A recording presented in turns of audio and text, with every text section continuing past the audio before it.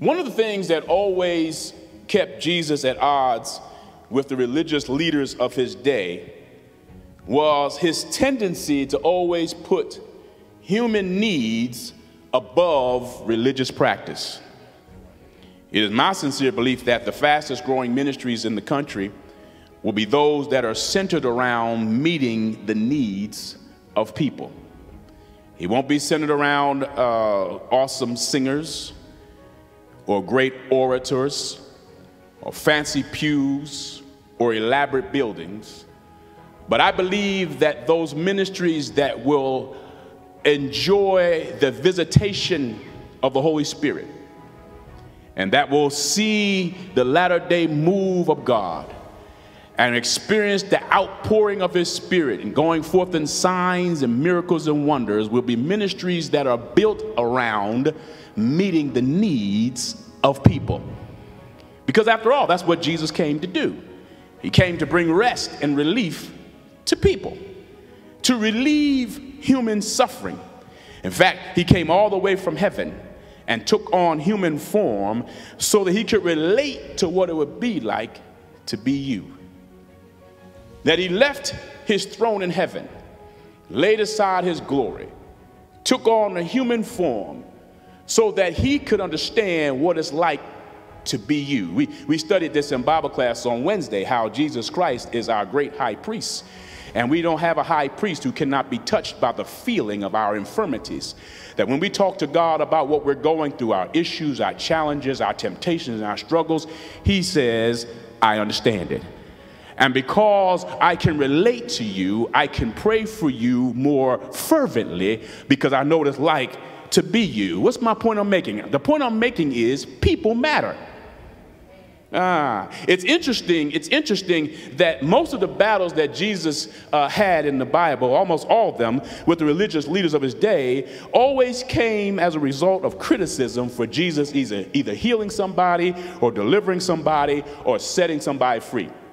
That all the times that they got into fierce debates about him, about his leadership and his claims to be the Son of God, all those things always centered around Jesus healing somebody. Every time he healed somebody or opened somebody's eyes or blessed somebody, there was always somebody in the corner criticizing him, and it always centered around the idea of him helping somebody.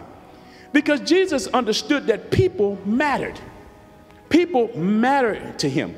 To him, it was always about setting us free, for delivering us. But the religious leaders of his day, they were more concerned with practice, policy, rules, regulation. They were concerned with being more politically correct. Sounds like a lot of people today, doesn't it? Who tend to put practice before people. They put policy before principle. They put rules above roles, and they tend to do what is convenient versus what is right. That in the eyes of people, our rules, our regulations, our traditions are more important than the people that we came to serve. That they would much rather see you suffer than to violate their traditions, their rules, their practices, because they don't understand that to God, people matter. Jesus was going to use this particular man's situation as an illustrated sermon, because my belief is that many people are spiritually and mentally where this man is physically. He is withered in his right hand. And Jesus was going to use him as an example to show what he was doing with this man physically is what many of us are experiencing mentally, where we are crippled in our thinking, crippled in our mindsets. Anything that allows you to put principles, practice, and rules above the needs of people is a sign that there is something debilitating in your mentality. And I believe that many people are not being delivered today simply because the church has become crippled in our ideology as to why we exist in the first place. We don't exist to be another church on the corner. We don't exist to have some place to go on a Sunday morning. I submit to you, ladies and gentlemen, that the churches, the ministry that exists in this church exists for the purpose of ministering to people. We're not here just to entertain each other. And I submit to you that anything that we do in our church that does not have the goal of meeting the needs of people, you will soon find those things being dismissed. Because Jesus didn't die so that we could have church. He died so that you might have life, and have that life more abundantly. And what people need when they come into our churches is not more rules, not more regulations, but they need somebody preaching life. Oh, I'm preaching good, but you ain't shouting good. They need somebody to throw their arms around them and say, I'm glad to see you, versus somebody say, you can't sit there. Oh, it's going to be a stretch for somebody. Say, it's going to be a stretch. For somebody who's been steeped in religion, or been steeped in a certain psyche, or steeped in a certain teaching where you can't get over your prejudices, your ideology, your upbringing, so that you can put the needs of individuals above what you've been taught, you are crippled in your mentality and weak in your theology and going to be a failure in your life. Because we have been called to minister to the needs of people. Look at somebody and say, people matter. When I'm challenging you to stretch your mentality today, I'm telling you that stretching sometimes, I'm talking about you have to lengthen your mind. When you stretch something, you have to lengthen it. You have to broaden it. You have to expand something without tearing something. You have to stretch it. It's not going to be comfortable.